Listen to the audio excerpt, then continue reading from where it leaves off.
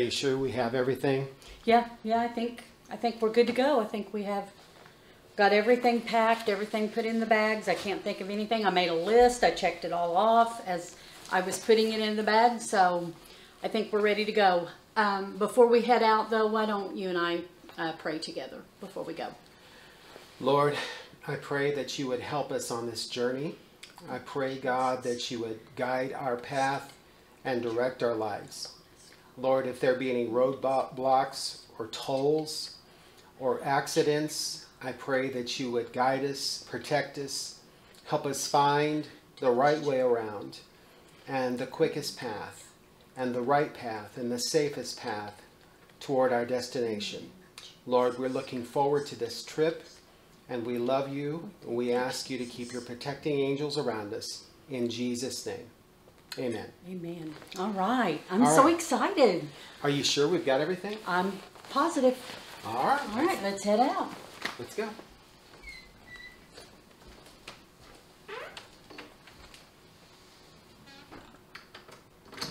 Oh my gosh, I forgot my phone charger.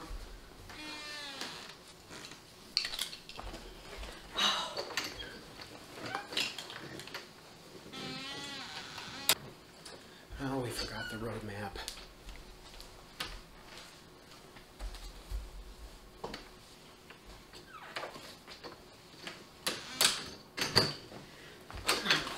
Forgot the hand sanitizer. Oh, we're never going to get going.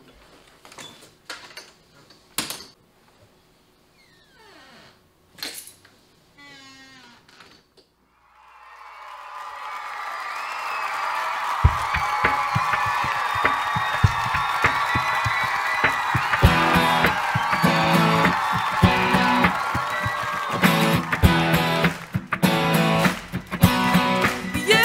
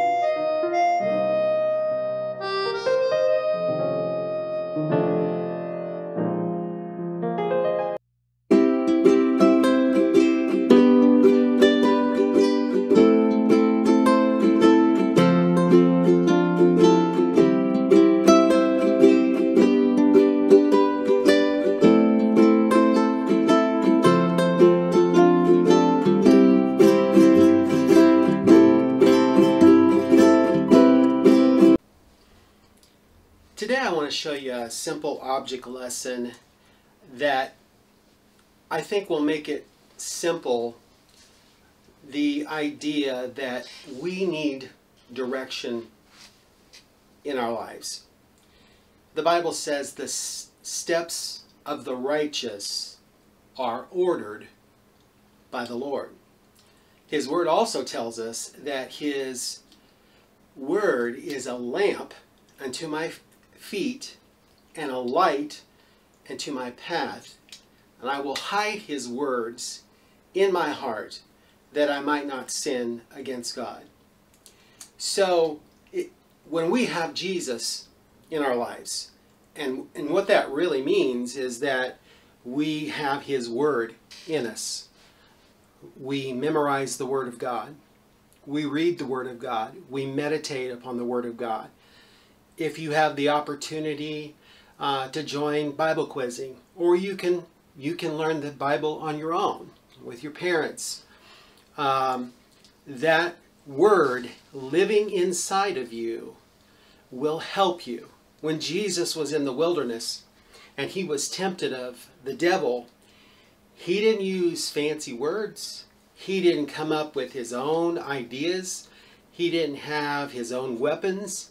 He simply used the word of God. It is written. And the devil had to flee. So this balloon represents me, represents you. And normally what happens without God, this is our life.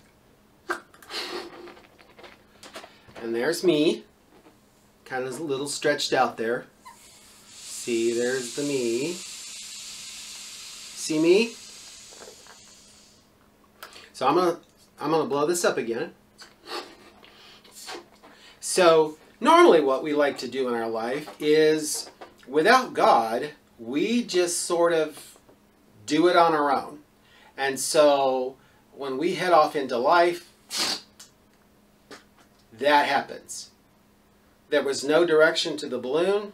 It just sped off and it went in all kinds of directions. It actually started off and went over here, and then it landed over there, and you can't see where it is right now, but it's over there, and it started off over there.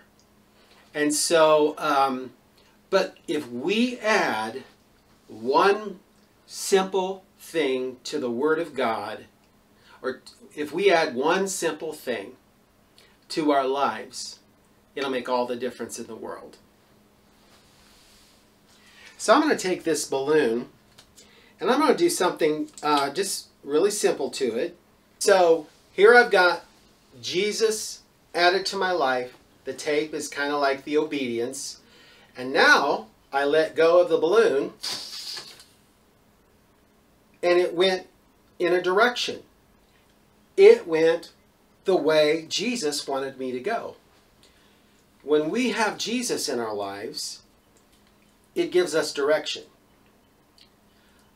Again, every place we look in the Bible, he orders our steps. Yea, though I walk through the valley of the shadow of death, thou art with me. When we walk, every place in the Bible that you see someone walking, when they're obedient to God, they always get to the place that God wants them to go. There's a scripture that says, the way of the transgressor is hard.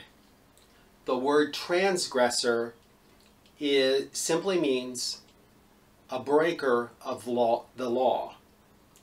And so when we break God's law, our balloon just goes any which way. But when we are obedient to God, we could even say that that wind in that balloon is the Holy Ghost. Suddenly there came a sound from heaven as of a rushing mighty wind. And so that wind propels us. Jesus is attached to us by the straw. And so when we let go of the balloon, we have direction. And so today, young people, I want to really emphasize to you, as you grow older, there are going to be many things that tempt you. I'm much older than most of you, and I can tell you, even at my age, there are things that are tricky, appealing, deceiving, and I've got to be careful that I don't go the wrong way, that I don't get a bad attitude, that I don't get my feelings hurt, that I don't get bitter, that I don't get indifferent to the things of God.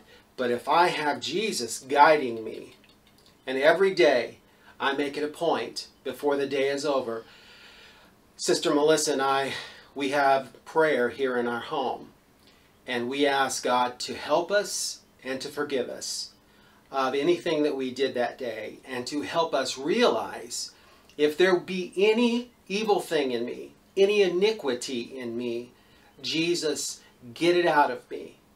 Let me be pure. Daniel, the Bible tells us, had a spirit of excellency. I want to be excellent for God.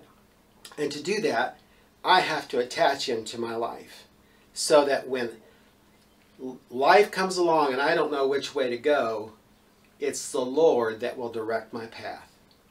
And so today, I'm going to pray really quickly with you, and let's ask God to help us be directed of his Spirit. Would you join me? Jesus, I pray that you would help us learn to be obedient, to learn to repent. Repentance is the first fruits of our salvation. If my people, which are called by my name, shall humble themselves and pray and seek my face, then the rest of that scripture talks about he will forgive them, heal their land. God, I pray that your word says in Acts 2:38 that we are to repent and be baptized, every one of you, in the name of Jesus Christ for the remission of sins. You shall receive the Holy Ghost. And that Holy Ghost is what fills my balloon up and helps me go the direction I'm supposed to go. God, I pray that you would touch every person that hears this today, sees this today, and Lord, I pray you'd guide their lives. In Jesus' name, amen. Okay, guys, I'm sitting out here in the car, waiting on Paul. He is in line at the truck stop, waiting for the trucker shower. Don't ask. He decided that he had been in the car long enough. He needed refreshed. So he's in line for the trucker shower. So I told him I'm going to sit out here in the car and I'm going to wait. I'm not going to stand in there in the truck stop and look like I belong. So today, while I'm waiting patiently, I wanted to talk to you about our lesson. So we, as you know, Paul and I are on vacation. We're on a little journey, and we're often on a journey, and that journey is called life. Every morning you wake up and you start on a path, and you end your day at night when you go to bed. And what you do during the hours that you're awake and how you live your life is the journey that you're taking. So I had felt this lesson for quite a while, and it took us a little bit of time to get everything together. But I wanted to talk to you about the decisions that you make and how we live our life and how it affects this journey and where we're going. So I did some research. Brother Paul called me grandma a while ago and told me it was on the internet. So I got on the internet and I got some Bible verses, and I want to read those to you. So the first one is found in Proverbs, and it's chapter 3, and it's verses 5 and 6. And it says, "Trust in the Lord with all of your heart, and lean not on your own understanding, but in all your ways acknowledge him, and he will make straight your paths." So when you trust in the Lord with all of your heart, not just a little smidge of it, but with all of your heart, and you lean on him and his ways and not into your own understanding. And the object lesson that Paul did today kind of illustrated how when we do things our own way, we just go everywhere. I mean, we're just like blowing all up in the air with no direction. But when we attach ourselves to God and we put him as the center and the focus of our life, he gives us the direction that we need to go in the right ways. The next verse is Psalms 37 and 23. And it says, the steps of a good man are ordered by the Lord, and he delighteth in his way. So the steps of a good man, what does that mean, a good man? The Bible doesn't say it's a perfect man. God doesn't intend for us to be perfect. He knows that this stuff right here, this is called our flesh. And as long as we live in that, we're going to make mistakes. We're going to mess up. We're going to make wrong decisions and wrong choices because we're not God. We don't have perfect thinking. And sometimes we think our ideas are better than God's ideas. But when we follow after him and we let him direct our paths, then it says he delighteth in his way. So it gives us great delight. I think I messed up. I think I need to start over with Psalms 37. And he delighteth in his way. The steps of a good man are ordered by the Lord, and he delighteth in his way.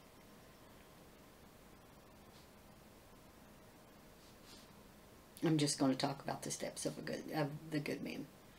Okay, the next verse that I found was Psalms 37 and 23. The steps of a good man are ordered by the Lord, and he delighteth in his way. So the steps of a good man are ordered of the Lord. What does that look like? It doesn't say the steps of a perfect man are ordered by the Lord. God doesn't intend for us to try to be perfect. We should strive towards excellency, but he knows that we're flesh.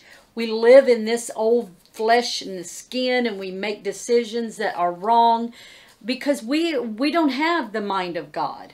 Our ways are not his ways, and his thoughts are not our thoughts. We aren't perfect like God. So we are going to mess up. But when we try our best to live right and make right decisions and do the right things, he orders your step so that when you walk, you are walking in his will. The next verse is Psalms 23, and it's verses 2 and 3. He leads me beside still waters. He restoreth my soul. He leads me in the paths of righteousness for his name's sake. So here he's leading us beside the still waters. So he's restoring my soul. And when I'm walking with him, I'm being restored.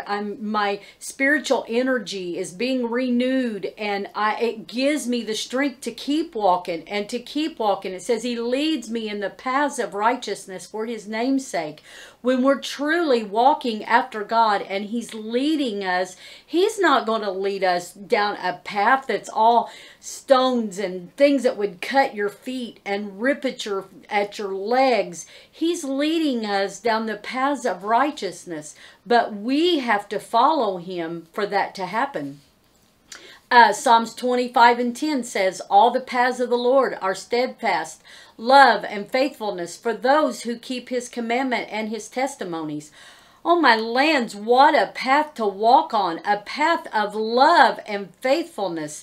To me, that's like sunshine and rainbows and butterflies and birds flying when I think about that. But it's for those that keep his covenant and his testimonies. So it's not just about saying I'm following Jesus. It's about keeping his commandments. It's about doing the things that are right.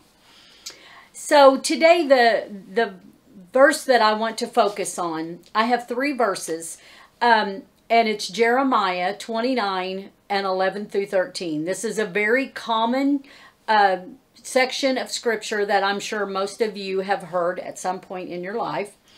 And I'm going to read it out of the NIV.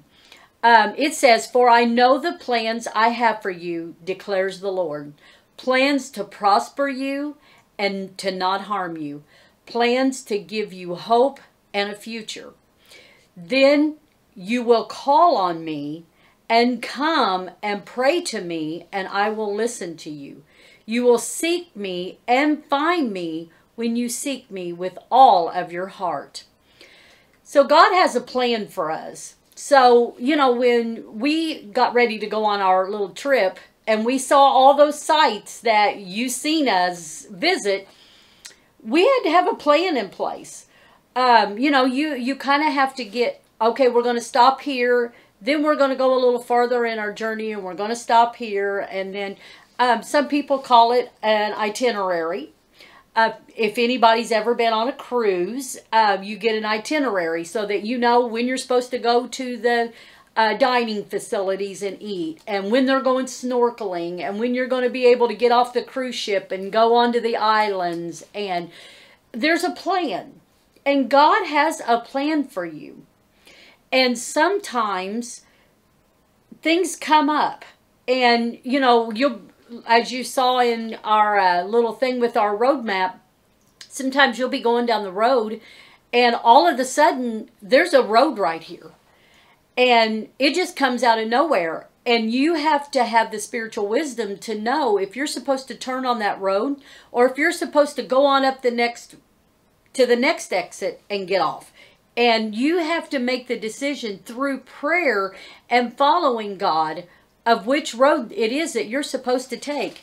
So I have some examples here that I want to show you of some ways to know how to go places. This is called a TomTom.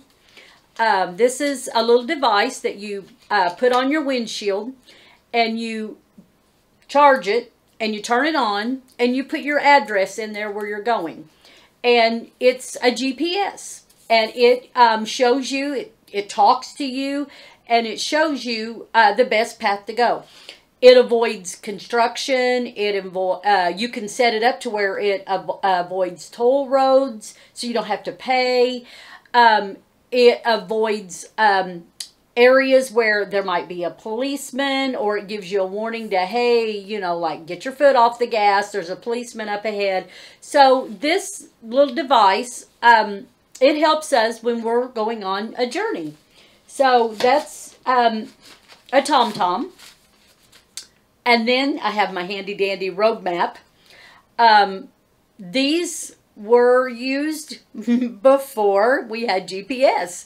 I remember being young and even a young adult. And this was the way we did it. Before we went on a trip, we would get out the road map. Sometimes this is the whole United States. So it's really busy, but we would buy road maps if we were going to South Carolina on a vacation. We would buy a map of just South Carolina, and we would mark the places that we wanted to go visit while we were in South Carolina. We would figure out our road. We'd know the best way to get there. So that's a road map. So then I loaded maps onto my phone. This is basically the same thing as this. So I can punch in an address on my phone, and it tells me, gives me the direction. There again, it can avoid construction. It can avoid all the things that would hinder you in your trip. So those are things when we take a natural trip.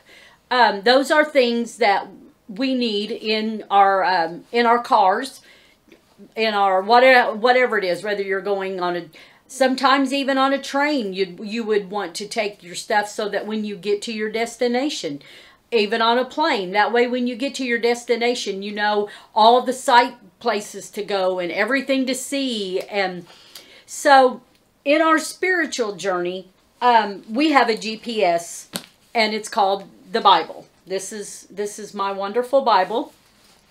And whenever I don't know what to do, I can get this Bible and I can open up the pages and I can start reading.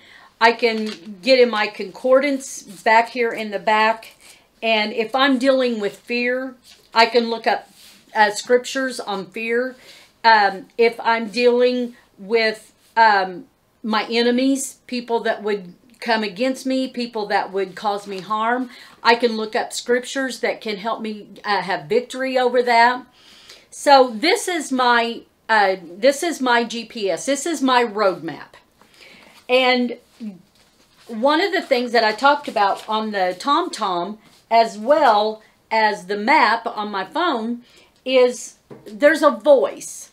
When I need to turn, there's an annoying voice that comes over this, and they say, turn left 1 mile up the road. So between now and by the time I get to the road, it's going to tell me that probably 4 times by the time I finally get to the road. So sometimes we have voices that speak into us. It can be your pastor. It could be your parent. It could be your Sunday school teacher. It could be your school teacher. And sometimes in your mind, they can be annoying because they're not saying the things that you want them to say. They're telling you, stop doing that. Get a hold of yourself. Rein yourself in. That wasn't the wisest decision that you could make. Why did you do that? Have you ever seen that face? I've made that face several times at my kids. What are you thinking? So sometimes the voice that you hear, it's not going to say exactly what you want it to say, but it's what you need to hear. Because that voice, just like with this roadmap, that voice is trying to keep you from coming to the end of a road and the bridge is out, and if you don't stop, you're going to go off of the road where the bridge should be. And the voice of your authorities, the voice of the people that God has put in your life to give you guidance and direction, they're doing it because they love you. Even if it looks like this, it's still done with love. We don't want you to make a decision that would cause you to miss your turn, to miss your road. I want my voice speaking into you to speak the truth, to speak things that are going to save you, so that one of these days, when the trumpet sounds and we all leave this ground and we go up and we meet Jesus Christ in the air, I want you to go with me. I want you to be saved. I want to be saved. The goal that I am walking towards and the reason I am on this path every single day is I've got to make it to heaven. So the things that you need to put in your bag for your trip is baptism, repentance, the Holy Ghost. Make sure that you're not leaving any of that behind when you're leaving for your journey, because those are the things that are going to get you to your final destination, and that is heaven, our home. So today, I want you, more than anything, when you start on your journey every single day, I want you to have everything in your bag that you need. I want you to have your roadmap and have knowledge of this. Be familiar with it. Don't just pick it up when you're getting ready to decide, oh no, I need to make this decision. Hide the Word of God in your heart. Brother Paul talked about getting involved in Bible quizzing. Even if you just memorize verses at home, get the Word of God in your heart so that when you start on your journey, you're going to have the guidance that you need. Keep those voices in your life. As you grow and you get older and you become a teenager and you become a young adult and you marry, you have your own families, keep those voices in your life and in your mind, and because the things that they are telling you now when you're a little child even a preteen, the things that they are telling you are what is going to help you make right decisions, help you to go the right path as you get married and as you become an adult and you have to make bigger and bigger and bigger decisions. The Word of God will be the roadmap and will be the guidance that you will need. I love you all very much, and I am so thankful that I got to spend this vacation with you and that you got to experience with Brother Paul and I all the wonderful sights that we saw today. It was a busy day for us. We have traveled, we're wore out, but we're on our way back home, and we look forward to being back in the house of God with you. And I'm just going to sit here and wait on Brother Paul. Oh, I think I hear him coming. I think he has his shower taken and he is coming.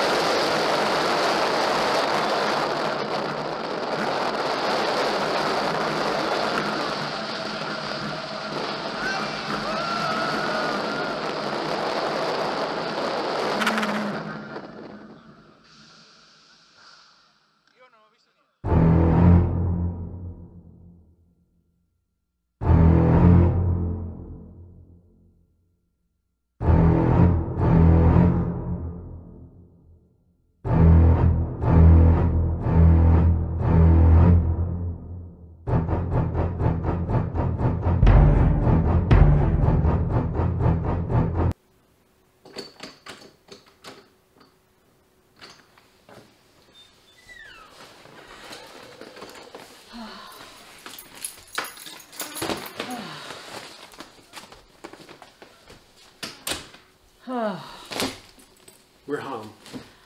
Oh, that was so much fun. I had such a good time, but I'm so glad to be home.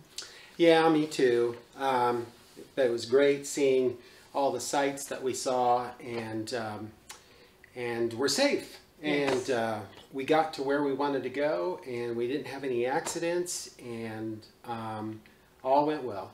Yeah. Yeah. Why don't we say a prayer real quick and end this, and just thank God for His direction. Lord, thank you for keeping us safe on our journey.